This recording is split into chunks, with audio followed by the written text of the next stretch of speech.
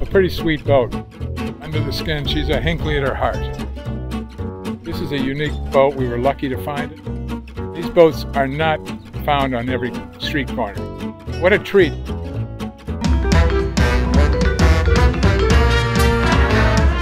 Hi there, this is Captain Q and my old sailing buddy Randy. Join us as we travel hither and yon as we look for some great deals on classic boats and learn a little with each one.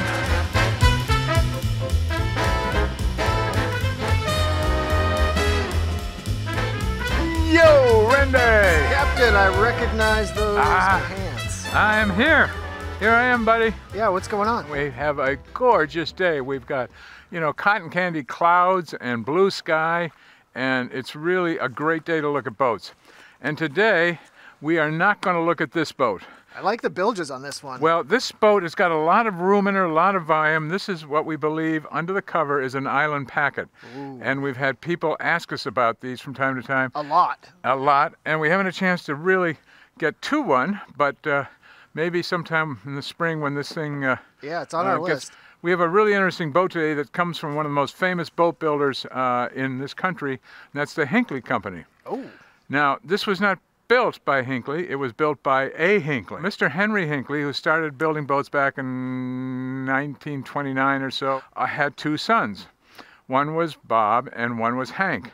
They both worked for Dad for a while, and then Hank, I think, went off and spent some time in the military, and he came back and went to work back with Dad again. Hank went off and decided he was going to build his own boats. So he, I guess, left the company and started Ocean Cruising. And he built two boats in particular. One was the one we're looking at today, which is an Ocean Cruising 40, and then he kind of stretched that out the way boat builders like to do, turned it into a 42. And he built 40 of the 40s, and I think 10 of the 42s. When we look at this boat, we're going to see a lot of Hinckley-isms. Yeah, so are you comparing this to, say, like a Block Island 40 or a Hinckley Bermuda 40? Bill Tripp designed the Block Island 40 originally, and then some people got together and asked Henry to build a spin-off of that, which was the Bermuda 40. The waterline on those boats, I think, was around 29 or so on the B40, for example, and the waterline on this is a little bit longer. So we might feel a little more spacious in this boat than the B40. Oh. Want to take a look at this? Yeah, let's check it out. Follow me over. It's right here. Oh. We just happen to be standing right next to it. How do you like that? What a coincidence. Here is our OC40, as it's known in the trade. She's a fiberglass hull with an RX core to it. And they chose that because fiberglass can crack, but the RX will give but will snap back out. And of course then there's an inner layer of glass on the other side of the RX. So it makes for a very strong composite hull. And when we get on board, you're going to get that very down east feel to the construction, the layout. What do you mean by down east? Down east is a phrase used in Maine for a million years, and it has to do with the prevailing winds which come from the southwest and sort of blow down along the coast of Maine. The coast of Maine actually runs almost east-west. Tell me about the bow shape here. Look at the nose piece on there. That's, quite possibly, Hank went off and got his own casting, but that certainly looks like maybe he called Dad or his brother and said, could I borrow a couple of nose pieces? Give me a spare if you got one. And they blend in beautifully with the tow rail on the side of the boat and also merge right down into the stem here. We have a musher here? We have a pretty good musher. This boat's a 20,000 pound boat. So this is all lead right here, back about, somewhere about in this area here, okay? And then there's an encasement here of fiberglass that holds the bronze centerboard. Now we have a hole in the bottom of the boat here, and that just shows you how deep the sump is in this boat. She's got nice, comfortable bilges. There's nothing radical about the boat. The fuel tank is down into this keel area too, up in the area forward of the engine. The bottom paint, it was funny, on the other side of the boat it looks really good. Here when I came around to this side, you can see where the layers are starting to chip off here a little bit. Soda blast, right? Yep. Let's get it off, spend the bucks right up front, and I think we're looking at original gel coat here. in the, Yeah. could be paint, I don't know. You like the double boot top? Yeah, I think it's kind of cool. What do you think? Yeah, it's kind of dressy. Coming aft, we've got a three-bladed propeller in an aperture. We've got this great big heavy-duty skeg for it right now to protect it from anything that's going to come up in logs. They're going to pop off, whatever, come back and hit you. This massive, massive rudder here. It's a big barn door, and this is right off of B40 practically. This was hull number 1 we actually have here, which is kind of fun to see. And the boat's name is Astrea, but she's tucked in here a little bit. Remember, this came out in 1975, just, you know, when the IOR is starting to go, which had all the little tucked in sides. But she just has normal topsides. I'm going to call it normal. They're not flat, but they're not massively loaded with tumble home on them. The boat should track very nicely with this long, long keel on her. Much longer than some of the other things we're seeing. Yep. She only draws 4.4 feet right now. Wow. You'll like this. We have a nice rub rail for the boat, and it appears to be fiberglass, which we haven't seen. Usually those are wood, and just below that we have red cove stripe. A red cove stripe, which matches our wet stripes down here. You think it's time to go topside? I think it is. Let's head on up. We love the subscribers. Yeah, more subscribers means that we're going to get recommended to more people, and so that helps spread the love and spread the word about old classic boats and what we're doing, so every little bit helps. Thanks again. Come on up, pal. Oh, thanks. This may be an OC40, but I feel like I'm on a Hinckley. And I guess I am on a Hinckley. Everything about it is so beautiful. I'm back in this cockpit, and oh, I'm gonna have a little seat here. And notice the nice curve to this. Yeah, we haven't seen that in a while. No, I don't know when we saw it last anyway, but I'm really tucked in here. Notice this wheel. We've seen these done in elk hide. Now this has been done in a nylon braided line, but somebody's really taken some time to do this. We have a good old-fashioned Danforth compass here. I love those babies. Look at the size, a big 6-inch compass in there. Nice stainless binnacle. And our engine controls are right here in front of me. Here's my clutch, and the throttle is on the side here. This is a nice older Edson pedestal. Meanwhile, back here, we've got 2 outlets for shore power. Yeah, why do you need 2? There could be an auxiliary heating system, a reverse cycle air conditioning unit, and that usually requires a separate circuitry to come on board. That reminds me of the B40 lazarette. Right. And this is actually the propane tank, though. And the room for 2, these are 20-gallon tanks, I think. And this is something you always see with these Hinckley boats. The inside, the underside of this hatch cover is all varnished. Look at the chocks back here. These are stainless steel castings, and they're big enough to take any size line you want to ever have near this boat. Yeah. And it also, interestingly enough, if you look at this, it actually can go straight out. So if you were towing a dinghy, your line would come straight to this cleat and then go straight out there. We have our yacht ensign out here astern, flying. We haven't seen too many ensigns on board the boats, but there we go. Man overboard horseshoe life ring on this side, close to the helmsman. This is called a life sling, and you open this package up, and there's another flap on the other side here. We'll just take a quick peek at. This piece goes in the water, and the survivor in the water, hopefully we call him survivor, is going to put this up around his body, okay? Up underneath his armpits. And then there's a whole bundle of line right here that you let go out to him, and then he can pick up this, put it around him. That line comes back to the boat. When he gets close to the boat, you hook a halyard onto this piece and you haul him out of the water. Don't you grab him with a gaff? No, I think he would prefer that you do not. We have a little locker under the helmsman here with quick access to, looks like we have a remote control windlass feature right here. When you think Hinckley, you think detail. Here's a little winch handle box right here, and look how it's finished. A nice little teak varnish surround around it. And now, Randy, check out the teak trim on top of the cockpit combing here and on top of the winch base. Notice the size of these drains right here. Normally you'd see that down in the footwell, right? Yeah. Well, we actually have some more in the footwell, but right now... Oh yeah, over by your foot over here. Yep, there's 2 of them down there, one on either side, and one up here. And see the little indent here? This is so when the boat's heeling over, the water's going to find its way down, it's going to come down and cascade right down here and gravitate and go right out to the sea again. Yep. And anytime on almost any other boat, they don't think about this detail. So water will pool down there, and anything gets near it going to get wet. That's designed by somebody who's had a wet bottom before. Well, I think so. And a nice, everything you're going to need at some point locker. Look at the full-length handle on here. This is basically what you lift this up with. So yeah. You can lift it up anywhere you want along here. You know what this is? Sure do. Huh? Yeah, a little suction to keep you along the hull while you're scrubbing it. Some so I noticed this miscellaneous. doesn't go very deep. No. Why do you think that is?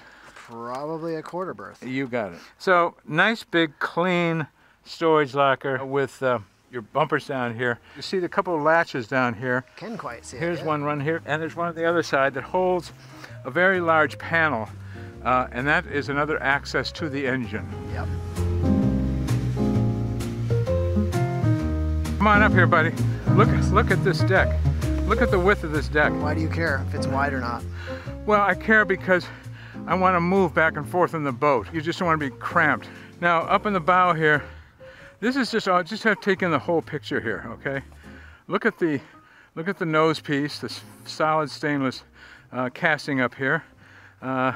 Look at the fittings coming back here.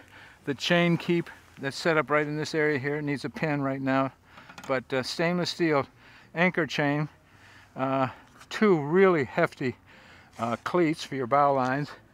And again, we have the nice work done on these cleats here that will allow a line to run straight any angle going through there. Heavy build on the bow pulpit stanchions. They've replaced all the lifelines on here. These originally came with the coated lifelines. What's the capped plate right near your feet? This piece, another Dorade, right? Yeah, yeah. Of course, it'll fit right and screw right in there and give you a whole bunch of air right at the bow. I like the tread on the decks here. It's just pleasant looking.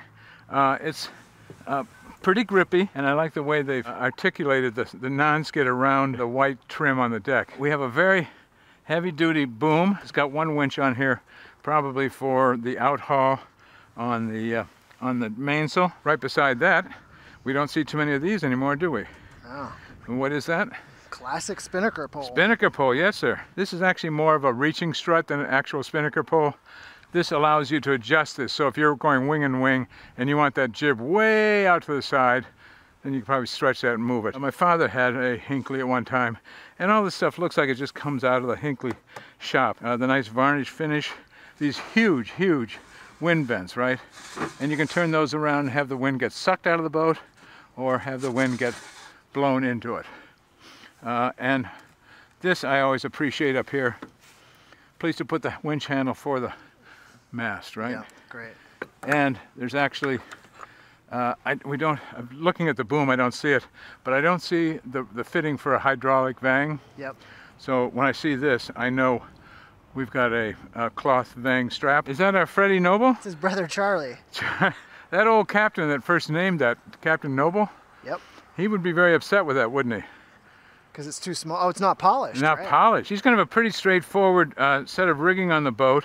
If you come down, you look at the hole through the deck for the mast, you don't see any random blocks redirecting lines aft for all the reefing lines and all that sort of thing. You see the main sheet coming back here, and this is for mid-boom sheeting, okay? Yep. Which keeps the sheet and everything out of the cockpit. Wonderful deck, but I want to go below. What do you think? Ooh, yeah, let's go check it out. Come on down, and welcome to Hank Hinckley. I'm thinking back to the V40 we were on and how you were spread arms and touching the cabin tops or the finger rail there.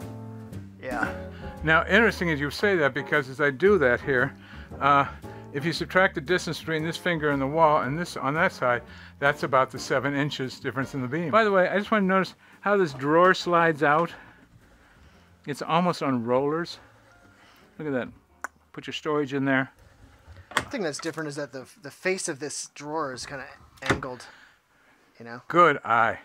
One of the problems they have with a lot of boats, design and boat work, they just put in the back of the berth and so forth. That's not the way we sit.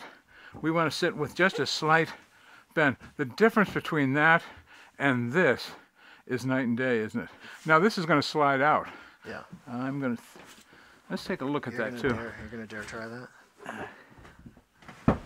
Look at that. You want a comfortable cushion?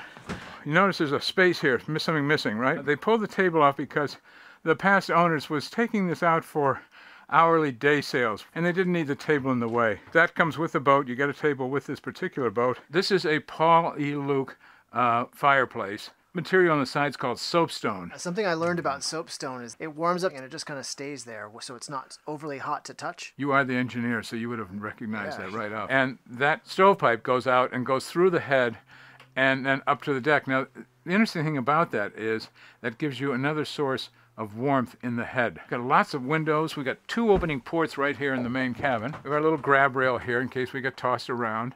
Now, I'm going to sit down on this side of the boat. Oh, and I may not get it from here, but look at the little piece of woodwork done in here to hold me in. I'm not going to get thrown out of here. I can just lean right in here.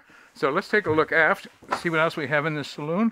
Hinckley Galley. Everything is oversized. Kind of have a 3 opening hatch refrigerator, and look at the size of that. And our little bottle is way down. That's like 3 feet down there. These are very classic looking sliders for Hinckley with the vented doors on them, and it's just a nice looking piece.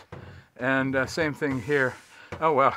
Yeah. 3 burner stove and oven, and this has been cooked on, you know, a lot, and a nice, now look how they utilize this space. There's some pot and pan storage right beside the stove too. Yeah, rather than having all stacked up horizontally, they've used this for sort of a first aid section. They were using this boat a lot for day cruises and so forth, so there's a need to have some emergency band-aids and so forth. Let's not forget the sink. These are not as deep as I would like them because you do have an engine under there, and on the other side you have a waste bin. And look at the size of this waste bin. We've got 2 separate bilge pumps here with lights and remotes on it. And we have a fuel tank here, gauge. Yep. Hinckley like to put those on. A lot of people don't see them. They use dipsticks. It's kind of nice to have a gauge, especially if it works. I see right at your feet. The old classic. This guy, this is your little dustbin. So you just come and sweep the dust through those holes, kick it up here, and throw it out. Now, well, this is nice, but it has pluses and minuses. First of all, it's very easy to open up. Now here we have an opening for the engine room. And he's got 2 separate alternators on here, both your starting battery probably and the house battery down on this. Okay. And there are, let's see, 4 6-volt batteries hooked in series to give him 12 volts for the house. Yeah. And there's another starter battery, which is just a big 12 volt, I think, underneath the nav station. Here's your water intake, so you can see that. And then your Raycor up there. And your Raycor's right here in front of you. There's also a big opening back, remember, through the cockpit. On the other side, we have our chart table and quarter berth. You can get an 8-foot crewman in there. And they've made accommodations all along the side for storage in ventilated lockers. While I'm here, let's take a look at the batteries for a second. And look how these are all bolted in place. And here's your whale gusher. Underneath the seat here, you have your engine starting battery. Very convenient, right there. And you have your master switch right underneath that as well. Now let's talk about our chart table. We love chart tables. It's pretty high. I think I'd like a little cushion under my tush right there, just to elevate me a little bit. Let's see what we have under here. We have his Furuno radar screen right here. And then we have our VHF. And a nice AC/DC master control center here. Here we go. Drum roll. Okay, we would give him a, I think pretty much a 85. Yeah, I was thinking the same. That's pretty tight. You want to see how this thing works here a little bit? Good job. This is your centerboard mechanism. Okay. This is a hydraulic ram right here that will push that ram down, and that will activate your centerboard going up or down. Beautiful work underneath and out of sight. We've got a nice hanging lock here, and this is good size. And one problem, this would be a good place for your foul weather gear. These latches are very nice, but they need to be tended. We've been on a B40, right? Yep. And we've had some thoughts about the head. Look at the size of the head on this boat. Really good size, isn't it? The B40 came out to about here. It has an opening port, which you always need. It's almost big enough to do like a separate area for the shower. Well, you could. You almost have enough space for that. And I certainly think a shower curtain would be appropriate in here. Here we got our line for the head holding tanks and so on, and a place for laundry. And here's our grate going right down to one of your favorite little shower sumps. Shower sumps, right? Yeah. And right beside me is a nice stainless covering for the fireplace chimney. I do see one issue. Okay, where is it? Well, it's the size of the mirror. Oh, the mirror? Yeah. A little small. But it's the right height, though, isn't it? Yeah. You're going to need more. Here we are forward, and look what we have here. I love these. Solid lee board. Lee board. Fiddles here to take the V-berth filler. Behind me here. Oh, it is. Oh. We've got 2 opening ports and a really big hatch right overhead here. I'm going to show you what's under. I bet sometimes you find a compass under here. Really? Yeah, because it will be That's what you're betting? It'll be that's going to be my bet, and that's the compass that will activate the autopilot. Oh, gotcha. But in this case, let's see. There isn't one. See these 2 little fittings right here? Yeah. You flip that over to the side, and this one over to the side, right?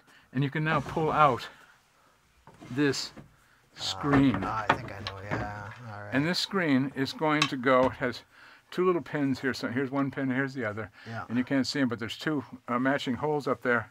And you put that right up, boom, like so.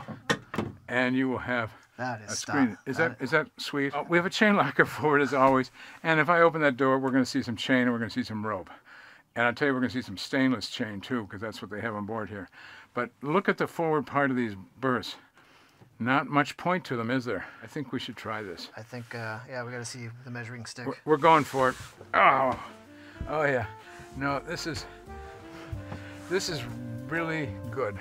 Okay, I'm going to spend some time here, Randy, as usual. Yep. But thank you for taking the time to follow me around the boat. You might be part Spanish with all these siestas. Si, senor.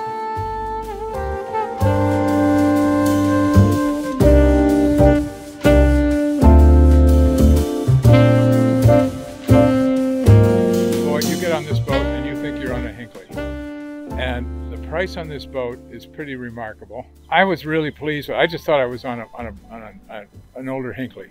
Yeah. The decks, the chrome, the finishing, the chocks, the nose piece, the way everything slid and worked down below, the drawers, the size of the refrigerator, the fact that in this boat too.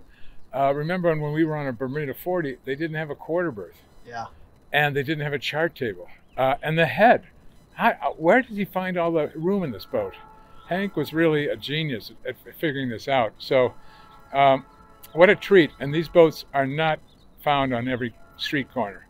So this is a unique boat. We were lucky to find it. I've got a question for you. And the question is? How would you rate this boat? Oh. You know what? This is going to be a pretty hefty rating, I think, because I'm thinking this 40-foot range in my life, and these are ratings, remember, that are for the captain to find the last boat, right? So she's a floater. We give her a 10. Boom, right there.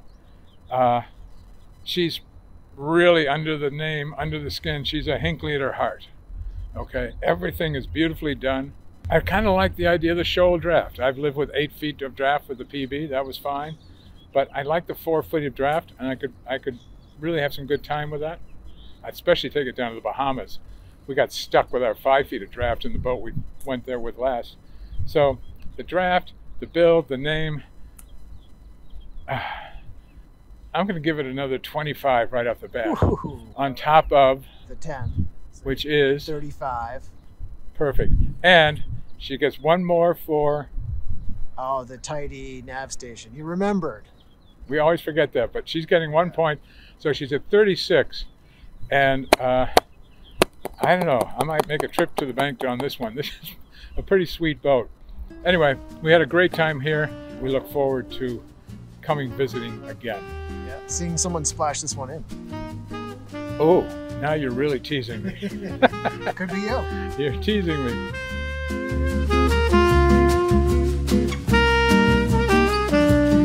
If you like what you see, please hit the subscribe button.